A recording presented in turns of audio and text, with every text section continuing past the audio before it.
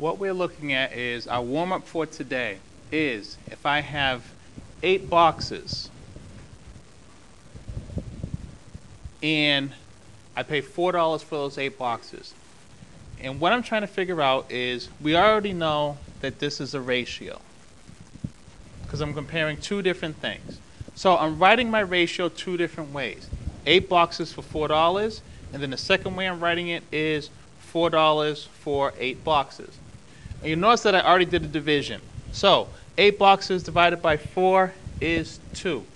The question is, what does the 2 represent?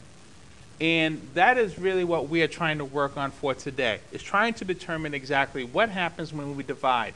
We do get a number, but that number means something.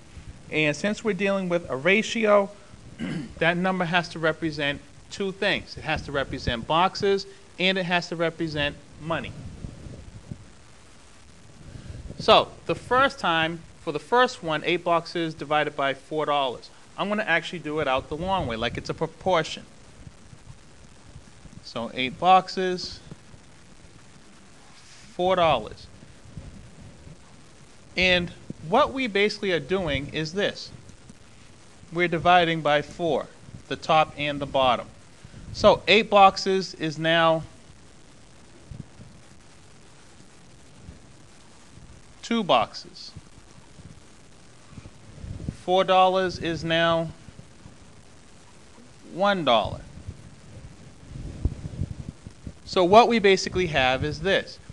I could leave it as 2 boxes per $1, or I could just write it as exactly the way I just said it.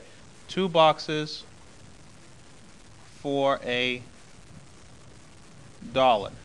So what does this 2 represent? This 2 represents the number of boxes that I can get for $1. And I can see that when I write it all the way out as a whole proportion. All right, so now the second one. See if you can figure out what the 0.5 is.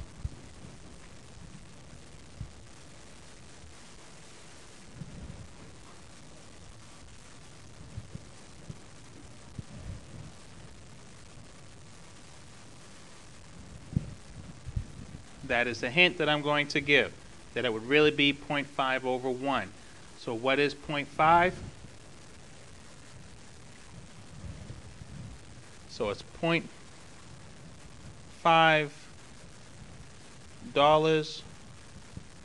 for 1 box. And what's another way to write $0.5? 50 cents for 1 box. Okay, so now we've just gone over how to basically name, when we do the division, how to basically name the number that we get. All right, we're past the point where we just figure out the division. We have to know exactly what the number means. We get 2 different numbers depending upon how we set up the ratio.